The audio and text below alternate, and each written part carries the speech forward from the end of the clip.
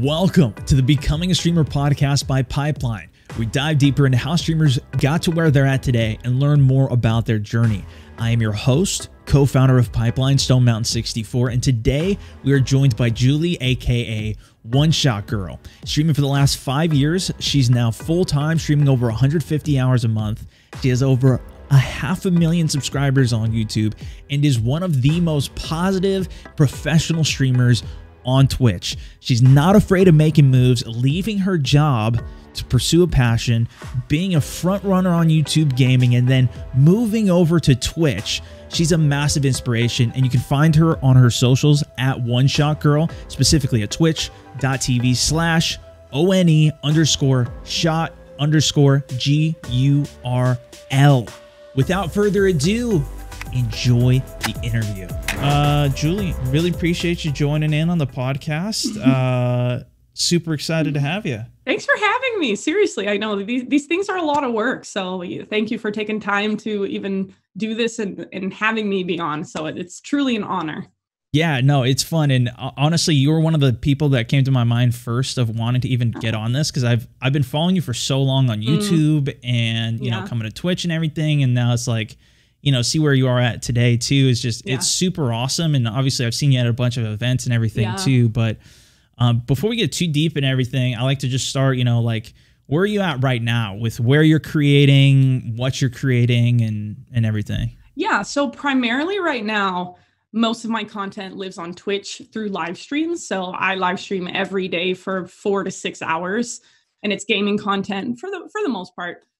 Like 90% of it is gaming content. And then I'm also like super active on Instagram and Twitter. And I even made a TikTok a couple months ago. So I try to post every day or every other day. I try to post like a little snippet, a little highlight, 10 to 30 seconds, something funny that happened from my stream, or maybe an awesome moment, good gameplay if that happens. So yeah, usually you can find me just about anywhere. And then I upload on YouTube maybe like once a week as well, but majority of my content lives on Twitch. And I mean, you got Shot Gurl in your name, right? Yeah. So like, is it mostly shooters? I mean, obviously I know you play a lot of shooters and stuff, but is that like the main type of content you create? Yeah, definitely. That's the bread and butter. So I love FPS. I love battle royales. But I mean, like just the other day I called it a Scream stream. I did like a horror game. So I'm doing a little mini series in February where every Saturday I'm doing a scary game. So, but the majority is, a first person shooter for the most part. I love that. I love that. Yeah. Do you do like the scary alerts too? Yeah. Do you do that? Yeah. Okay. Yeah. Yeah. And it's shameful, but I think in about 3.5 hours, I screamed. We had a scream counter. I screamed almost 90 times. So yeah, it's pretty embarrassing. Oh, that's good. Before you got into streaming and everything though, or I mean, like, when did you really get into it, I guess? Like, or what did you do before that, I guess? Yeah. So I'm just make a very long story as short as I can. But so I'm a Midwest girl. So I was, raised in Ohio. I went to college in Indiana. And after I graduated, I came back to Ohio and I was like, you know what? Like, I want a new experience. And I up and moved to New York City. So I did that for about 1.5 years, and I've worked customer service jobs like my whole life. So, like just my whole life, anything with people. Like I've always loved people, interacting, learning, new things about people, things like that. But I did customer service jobs, and I moved to New York City, and I originally started in a CS job in a smaller company who sold continuing legal education online. I know, super interesting. But eventually they kept like promoting me because it was a smaller company and I was working my butt off and they really loved me. But the more they promoted me, the more I got away from my passion, which was people initially in that company. And they, it eventually turned into more of an analytical job where I was analyzing spreadsheets and working with data and numbers. And I'm good at that, which is why they promoted me, but it wasn't where my heart was. So, the more money I made, the more miserable I got, kind of a thing, because I was moving away from my passion. So one day, literally, I was like sitting at my desk and I was like, I am so not happy. I'm just not happy. I don't want to do this. And I called up my dad, because back then, this was about 5 years ago. Back then, I don't know if you remember, but like PewDiePie, Jacksepticeye, Markiplier were doing like these super long, like 30-part playthroughs of like single player games. yeah, so like that was super popular. And I've always loved video games. That was a passion of mine as well. And I was like, you know what? I can do that. Like, why can't I do that kind of a thing? So I called on my dad and I was like, Dad, it's like, I want to start a YouTube channel. And he literally was like, what's a YouTube channel? And I was like, oh gosh, here we go. But long story short, they let me move back into their basement so that, you know, I could save some money, try this thing out, see where it went. And I was like, okay, I had saved up money. So I was like, I'm going to give myself a year to do this. I had money saved up. My parents were super gracious and didn't charge me a ton of rent.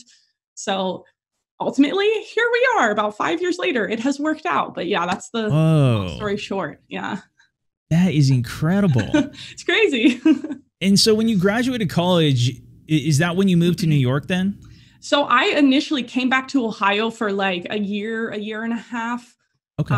Yeah. And I got a music degree, but because again, I knew my passions in life. I knew I loved gaming, I loved music, and I loved people. So I just didn't know how, like, I didn't know what to do with that to make a living. Yeah. I mean, that's all very like artistic, yeah. very like, you know, it doesn't really fit in a specific thing. So I could definitely see how you're sitting at work, even though you're making progress and stuff. In a lot of ways, it's even similar to what I was doing. I was working in finance before, and then, you know, doesn't really transition to this super well either. But I mean, what do you think some of that, I guess maybe it was more your schooling, or I guess your past in even playing games? Is that what interested you more when you saw YouTube and saw that coming up? Was it like, you know, those creators in particular? Was there anything else that you were watching that's like, ooh, gaming, I could go for an avenue on this? That's a great question. I think it was more so, it kind of just came to a boiling point where it was like, I was so miserable, and I realized, I was like, this is what it's like to not be using my passion. And I was like, this is like the worst feeling. I never want to feel like this. And I saw other people be successful. PewDiePie, right? Like back then there was like an article, I think, that came out that, you know, one of the top 10 earners on YouTube was a gamer, and it was PewDiePie. So I saw that, and I constantly was like watching some of their videos, and I just knew, I was like, okay, well, these people are successful, you know, doing their passion. Why can't that be me? Like, why do I have to sit behind this desk and be miserable to make a living? So I was like, I just want to try it. So it was more so, honestly, just kind of, I was just like, I'm done. Like, I need to get out of here and try. Wow. Yeah. That's so interesting. And so you weren't even necessarily watching like any gaming creators per se. It was kind of like, you know, you saw an article and was like, oh, wow, this is cool. Right. Yeah. I saw the article. I knew of PewDiePie, Markiplier, Jacksepticeye. Like, I knew gaming was huge. Right. It wasn't like I didn't have like a vested interest in a certain like person, or I didn't even know like that streaming was a thing back then, which is a whole other story. But yeah, it was more so I saw these people, I knew they were successful doing what they love. And I was like, seriously, like I can do that. I can play games, I think. So yeah, that's kind of just what it was. As crazy as that sounds. That's so awesome. And then, okay, so then walk me through, like you're going back, you're wanting to start all this stuff up, you're figuring out everything that you need to start making videos. I mean, do you start on YouTube, right? And like, is that as videos, as streaming? Is that when you found streaming?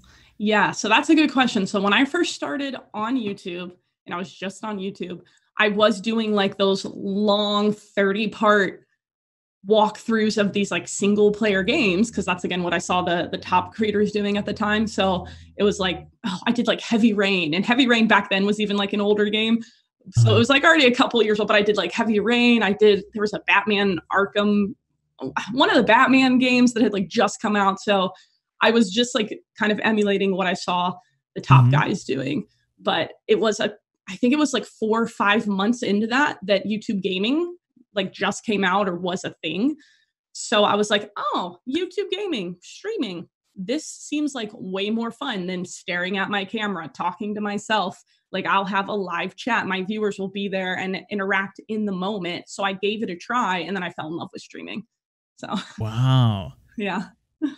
And for your first stream, I mean, it's very different making YouTube content to live streaming. Obviously, you got to start juggling chat. You got to start juggling a lot more stuff. You're already doing a lot more long form videos and playing through games, I guess. So maybe you're more comfortable with it in general. But how was that transition kind of starting to do live streaming? Yeah, I remember feeling like not completely overwhelmed, but it was definitely more to juggle. Like you have to do, in my opinion, way more multitasking when you're live because, oh yeah, hey, I have a teammate to talk to, I have my chat to talk to, and I got to try to be good at this game and pay attention. So, and then also like making sure like your scenes are set in OBS and you don't accidentally hit a hotkey that like changes something and you zoom in your face cam and people can see your boogers, like, you know, stuff like that. So it was a little like overwhelming, but from my first live stream, I knew, I was like, this is so much more fun. This is way better. Like, yeah, it may be a little bit harder in some aspects, but I was like, I want to do this kind of a feeling. Okay. And then, so did that, I mean, like, it definitely felt good when you're doing it. It was a better experience overall as you're streaming it. And you kept streaming on YouTube too, right? Yes. So that you already kind of had that built up, your videos and everything. So I assume it made it a better transition for that. Did you do any videos after that, or did it kind of just transition to doing just full on streams on YouTube at that point? Yeah, I ended up doing like too much. I think sometimes, well, I think a lot of content creators can relate to this, but so what I did was I was uploading twice a day, and then I started to like fall in love with streaming. So what I did was I would do like an upload at like 12 p.m. I would live stream, I think like, it was, I don't know, it was for a couple hours, like 4 to 6, 4 to 7. And then after my live stream, I would like put out another video. So I was doing way too much, and it ultimately led to some burnout. And then I toned back my videos, and then I kind of just put more emphasis on my streaming. So I was doing a little too much, but eventually what I did was I kind of like phased out the uploads, and I was just streaming every day. Gotcha. And when you were doing, I mean, that is a massive amount of content, first of all. Even just 2 videos a day is that's massive amount of content. And this was like, but to just understand, like you were just going in full throttle on this, right? Like you didn't just kind of part-time, I'm going to try and throw up a couple videos here and there. This was like, all right, I'm going to leave my job, move back home. I'm going to start uploading videos. Like I'm going to figure this thing out. Right. Like, and you start by emulating a little bit and kind of creating your own, and then got into streaming, keep creating your own there too. Like, how did you, I guess, figure out or find your own voice, your own content as you kind of went through that? Because I think a lot of people start, I know I started in that way too. You kind of have a couple inspirations here and there, and it keeps developing. Yeah. So that's a really good question. I think a lot of times, like, our viewers point out what they see in us that's different. So, because sometimes it's hard to like look in the mirror and see that about yourself, right? Sometimes we need someone else to like speak in our life and be like, hey, this is what makes you different. This is what I appreciate about you. So for me, like, I had a bunch of people like from day one, they're like, how are you so happy? How are you so positive? How are you so nice? And I'm constantly telling people, like, I'm not that nice. I'm not that happy. I'm not that positive, but thank you guys. Like, you're very sweet for saying that.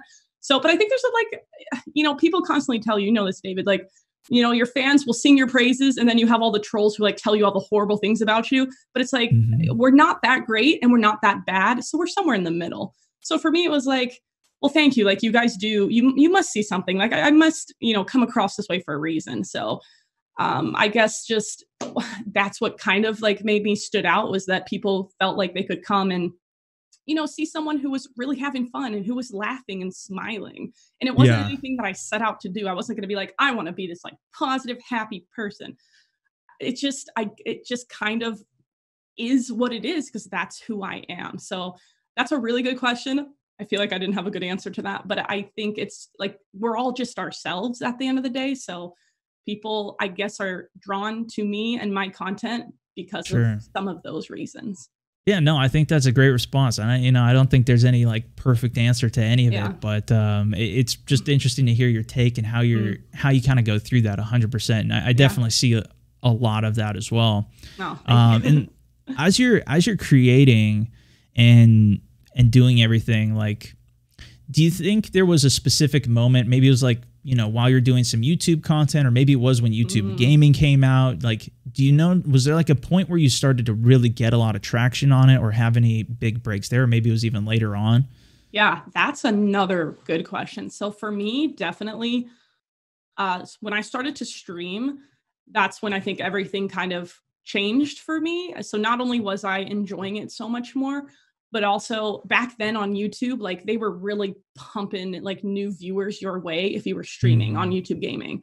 So I remember one day I streamed Agario, which is like this really simple browser game where you're a little ball and you just like chase other balls around and just try to like eat them and then you get bigger. Like it's like the stupidest little game, but like I was gaining hundreds of subscribers in like an hour back then from like this like super like not even that popular hype up. So that was a huge like thing, was like my focus on streaming, and also because of YouTube's focus on streaming, you know, they were pumping new eyeballs to everyone who was streaming back then. And then I got some really good advice. Probably it was again a couple months into my live streams where I was doing a variety of games. So I was doing like Rocket League and GTA and Overwatch and whatever games I could like play with my viewers. So I do a lot of customs in those games to play with them. But I was also doing King of the Kill. So H1Z1, the King of the Kill. And I got advice, and he was a manager back then for me, but he was like, or you know what, this might have been like a year in. This was probably like, cause I think I had my first manager was like a year in. So into streaming, but he was like, you know what? He's like, just for this week, he's like, let's just try for a strategy for my content. He's like, let's just try to focus on King of the Kill. We'll call it King of the Kill week. And Monday through Friday, just play King of the Kill. And I did that. And I saw like an increase in concurrence back then. I was like, oh, okay. So then I started to just kind of focus on one game while also doing a variety here and there. But that really changed it for me. Like that understanding of, okay, like let's build an audience around a game or a genre, in that case, like BRs. And then like we can still throw variety in, but you know, the fastest way to grow, at least back then, I would still argue today it's the fastest, but focus on a game, build that audience around that game or that genre, and then still do variety if that's, you know, what your heart wants as well. That is awesome. And I definitely noticed that as well. And I think it's good, especially, you know, I assume you were streaming on YouTube at the time for that as well. Yes. Yeah. And I mean, YouTube's just so algorithm based that, you know, it sees one thing doing well. It's just like keep sending everybody to the same type of content and everything. Yeah. That's awesome. And so, I mean, to see your kind of strategy shift from that, and then it kind of transitioned as well, because now you're streaming on Twitch, right? Yes. So and I'm curious, like, how has that transition been to your audience? Because I know, you know, coming from a YouTube streamer, then going over to Twitch, I know a lot of people have been switching platforms, especially recently. Like, how did that experience go for your audience and for you on it even? Yeah, so I didn't do the kind of like cold stop where it was like, yesterday I was on YouTube and then, hey guys, tomorrow we're all going to Twitch. So what I did was I started, so about almost a year and a half ago, I became a Twitch affiliate. So as an affiliate, you can still stream on other platforms. You just can't stream at the same time. Like you can't dual stream. If that makes sense. Okay. So what I did is I started at 6 p.m. Eastern, which is my normal schedule. I would stream on YouTube as always. And then at about 9 or 10, so after a couple hours, I'd be like, okay, guys, the stream isn't over. We're just going to go hang out on Twitch. If you guys, you know, want to come play Fortnite or do whatever, we're going to, you know, top it off on Twitch kind of a thing. So I would use my YouTube stream to promote my Twitch and try to funnel people over there. And I did that for a year as an affiliate. So I got people used to Twitch, and then I partnered back in, I think, August. That's awesome. And was that, I'm just curious, like, was that like something that was kind of just like a diversification for like, hey, you know, Twitch is doing great. I've got some extra time rather than working on a video. Let's try and build up a Twitch audience as well. Like, what was your thought process for even wanting to, or was it like just the community was different there? It felt better? Yeah. So I guess when I first became an affiliate, it's multifaceted, this response, but the biggest thing for me was that I felt like YouTube gaming had made no real progression in the 3 years that I'd been streaming on it. So that was my real concern, was that it's been 3 years. Like, why can't we, so they call them memberships instead of subscribers, but like, why can't we gift memberships? Like, why does Super Chat take 30%, which is their equivalent of bits? So I had all these questions, and I was like, why are there no new features? Basically, in like 3 years, they really hadn't done much, in my opinion. And I was like, this is really concerning. So I was like, you know what, Twitch with Twitch Prime and gifted subs and all these awesome features, squad streaming, I think had just come out when I was thinking about being like all these cool features on Twitch. I was like, Twitch is a real streaming platform. YouTube, in my opinion, at the end of the day, it's a video platform with a little bit of an emphasis on streaming, like maybe if you could even say that. So I was like, you know what, like I love streaming so much, I need to give Twitch a try. So that's where that like initially stemmed from. Interesting. Yeah. But you still keep up your YouTube, like that's still, you're uploading videos there. That's still part of your content. And you kept that audience from people that didn't necessarily come over, or maybe they did. Yeah, definitely. No, I try to upload like once a week, maybe. So just kind of depends on the content, but it's a weird thing. Like 90% of my subscribers on YouTube are from my live streams. So they're not like, they're not really used to like uploaded content, if you will. And again, I don't know if you've heard people talk about, they're like, oh yeah, if you upload on YouTube and then you try to live stream, your live streaming, like it may affect your video views. I don't know if you've heard people talk about that at all. Yeah. No, I've definitely heard of it. I've definitely, I think, experienced it. I used to stream on YouTube a bunch, similar when YouTube gaming was out. I mean, I gained a ton of traction off that as well, for sure. Yeah. But then, trying to mix YouTube videos and streams, it seems like after you do a stream, the next video is like, people, and I think a lot of it goes back to the algorithm of like, how does YouTube keep funneling people to content and showing stuff? And it's trying to learn and figure that out too. But yeah, I don't know. It definitely seems like they've been doing more stuff with streaming lately too. But yeah, it's definitely awesome to see. I mean, it looks like you've been absolutely crushing it on Twitch. Thank you. It's awesome to see you taking part of a bunch of events and everything with all that too.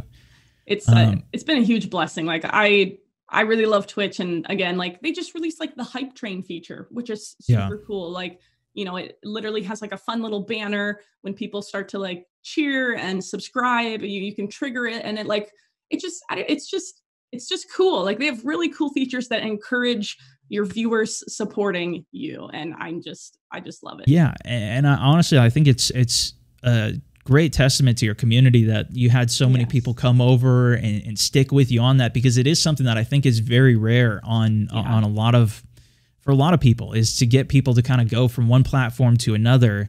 But I definitely see, like, you did that for so many reasons, for the audience, for the content, for what you can do. That's really cool. Yeah. And it's awesome to see the support that, your community and everybody's had for you. Sounds like you've really been enjoying it too. Yes. And I was, I think a lot of people too, when they're first starting to do this, or even, 3 years, 4 years, 5 years, whatever, telling other people what you're doing is also challenging. I think you talked about this a little bit ago, but like, how was the support from your family, from your friends, as you're doing this when you're starting out and today too? Yeah. So at first, like, again, that initial call with my dad, like my parents had like no idea, like they literally like didn't really know what YouTube was like. So, but they were amazingly supportive. So I just think that speaks to like, they literally didn't understand, right? They have no idea what's going on. Why does their daughter want to do this and put herself out there online? Yet, like, there's every reason that a parent could be like totally not supportive, and that would make sense. But they were just like, we want to support you. We care about you. We want you to be happy. Like, we're here for you. And they do an amazing job. Like, even to this day, like they're almost in my live streams every night. So they go out of their way to try to learn my world. Yeah. And I just think, like, what parents, like, they're just amazing. Like, who does that? They're so awesome. They're like my best friends. If you can't tell, I'm so fortunate. No, seriously. Them. That really is so amazing. Yeah. And, it's great to see.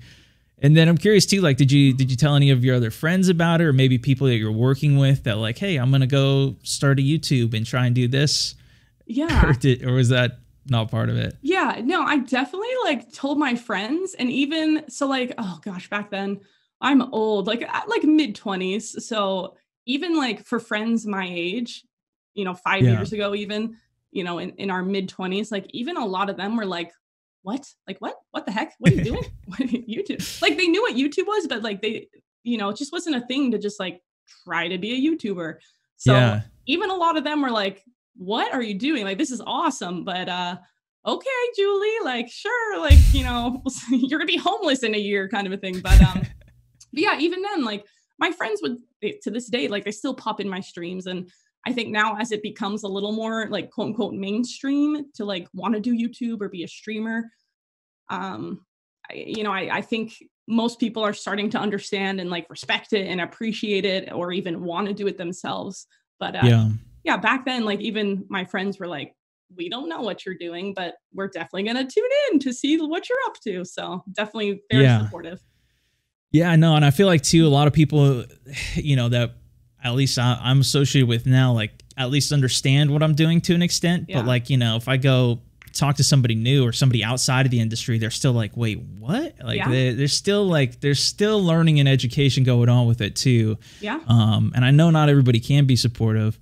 And then too, like, even for you to go just full gun ho into it, I know a lot of people, it's hard to, especially like if you do have more of a structured schoolwork or job or something, you have a lot of that structure there already built in for you. How did you kind of balance your time as you're doing this to like stay on a schedule, to do 2 uploads a day, to continue on with that? And then even today, like as you're doing it, to stay on a schedule, if you even do. Yeah. So I think back then, like, it was just, I poured every ounce of energy, every second of my time into it when I first started out. So like, I really had no life at all. And like, I'm slowly getting better about it, like creating margin. So back then though, I literally, it was like every second, like we're editing, or, you know, I'm preparing things for my stream or whatever. And again, I think that was very unhealthy, and I did scale it back. So that was a struggle though, creating like margin, still something I'm working on. But nowadays, you know, I have my, you know, every day at 6 p.m. Eastern, but I take days off. You know, I just like hung out with my family the other day for my dad, or for my brother's birthday, and I'm going to go hang out with them, you know, for my dad's birthday coming up. So I take the occasional day off as well, so that it's not, you know, the everyday grind. But I do have the 6 p.m. Eastern. And then, you know, after my streams is kind of like my time to relax. So when I'm done, you know, I either, it's very rare, but may, you know, do an off-stream Tarkov raid, you know, a quick scav run after the stream, just, you know, by myself, where I don't feel like I have to like, you know, be paying attention to like 80 things at once, and just can kind of chill or go watch Netflix. And then I wake up and kind of start the day with like a workout, and I check my emails and kind of do the business stuff, you know, before my stream starts as well. So a lot better today. And is that some, because you mentioned earlier, like, you know, you started to feel burnt out to a degree. Was that something that you just were feeling burnt out and you needed to make some changes, or like, what triggered you to kind of even make some changes in the first place? Yeah, it definitely was the feeling of, okay, so with every job, it's not, you're not going to love it 100%. Sure. But it was more so, I just started like that feeling where I was like, just absolutely loving my job every day. Like that feeling that I had when I first started was starting to diminish. And I was recognizing that. I'm like, I'm just not as excited today. I'm not, you know, I'm not looking forward to this as much today. And it was just that gradual feeling over time where I was like, this is starting to be a little overwhelming and not as fun. And then I also was like skipping meals, and I was like, this just isn't healthy, kind of a thing. Yeah. So it was just that gradual decline. And I recognized it. I was like, okay, like I literally have like no time to do anything for myself outside of my business. I was like, I need to tone it back. I need to create margin. So, yeah. Yeah, no. And it's something that it is really hard, and something I've talked to a lot of creators about, is because like you can seriously just nonstop keep doing stuff. It just does not ever end. Yes. And there are aspects of like, you know, do I really want to go through all my emails right now? Yeah. This is stacking, like, you know, and there's definitely a lot to that. And it's something too, like, you know, that's something that I'm working on as well. I've got a trainer now. I'm trying to, you know, get myself to do some more other stuff, so I'm not just relentlessly going. But that's really interesting. We are getting a little late on time here, so I don't want to keep you too long. But I just want to know, like, what other advice might you have for creators out there? I know you've done some talking about this in the past. I'm sure your audience has asked you, but like, what advice would you have out there for other creators? I would say that number one is don't ever be discouraged, because with content creation, it is a roller coaster. And again, there's a lot of things outside of our control. And not that it should ever be an excuse or a crutch for maybe why you aren't doing well, but like, just like the YouTube algorithm, like sometimes there's just things outside of our control. So there's going to be days where maybe Twitch is like promoting you on the front page. And then maybe there's days where it's like your content just isn't being seen. So just power through the days where it just seems like you might not be doing as well as you would hope. And then relish the days where you have like a spike in concurrence, or you get that awesome raid or host from someone. So just power through, because it's a roller coaster. There's going to be good days. There's going to be bad days. You got to just persevere. And then one tip I would say that I wish I had done sooner. Networking is like huge. Collaborating with other streamers or content creators, whatever it is. When I first started YouTube, again, I didn't know anyone really. I wasn't like constantly watching people. I didn't even know that like Twitch was a thing when I started YouTube.